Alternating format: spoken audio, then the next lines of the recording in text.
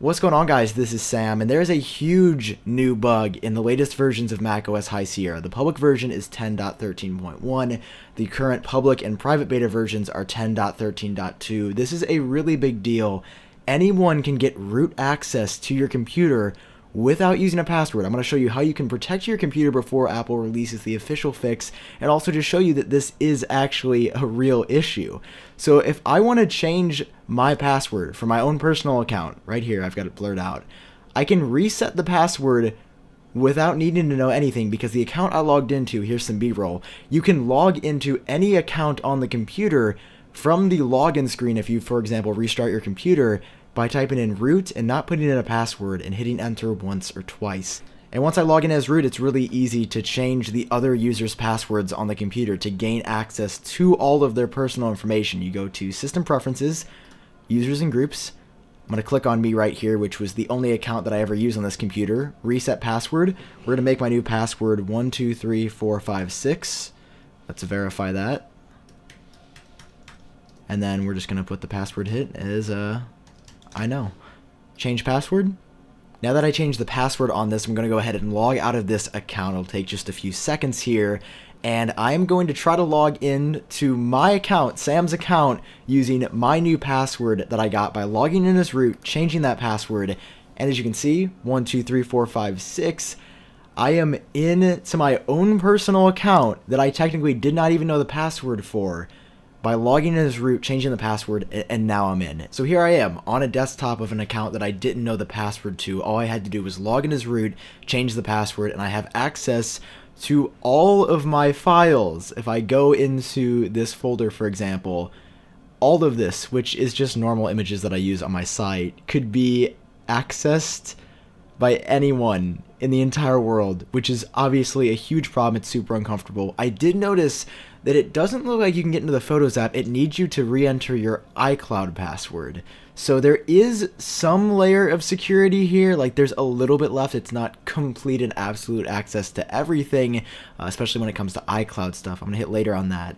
But I can get to all these files and, for example, just pull up images like that on my computer to an account that I did not have access to. I entered 123456, the password that I changed it to, not my actual password for my account, which is obviously a huge issue. Now that we've taken a look at the issue, I want to go ahead and show you guys how to fix it. So if you go over to System Preferences, go back to Users and Groups. This is sort of a weird process, but this is how you change it. You're going to click the lock to make changes. It's going to ask you to enter this info. You can leave it your own info, or you can just prove that it works again and type in root, and you have complete root access to your entire computer. Still blows my mind this is really happening. To change something next, you want to go over to Login Options, and then click on Network Account Server. Hit Join, and then it's going to ask you to enter a server. Don't worry about that. Just click on Open Directory Utility. Now from here, you need to click the lock again. I'm going to type in root. There we go, just like that. And then I am going to click here on Edit and change root password. So go into Directory Utility and change the root password to something, because right now it's not anything. I'm going to change it to my actual password that I use on my computer. Hit OK, and then go ahead and click the lock to lock things out. Now if we go back here, we're going to click the lock one more time. We used to be able to just type in root, and it would let us in. But as you can see, we changed the password, so it's not going to let us in anymore. Even if we continually hit unlock, because we set a password now, it's going to be just fine. So that is how you protect yourself from this massive issue. If you're on macOS High Sierra, please do this immediately. I'm not making this video so that other people can hack into your computer.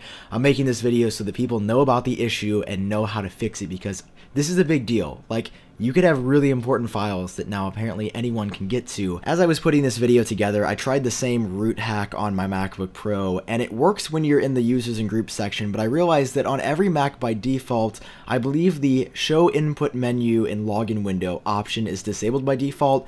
On my MacBook Pro, if I enable that option, you can see that there is this other user where you can log in as root from the Mac lock screen, but that's not always going to be the case. So if you want extra protection, or at least an extra layer of protection, so that someone can't change your admin password just from the Mac lock screen, go ahead and disable the option titled Show Input Menu in Login Window.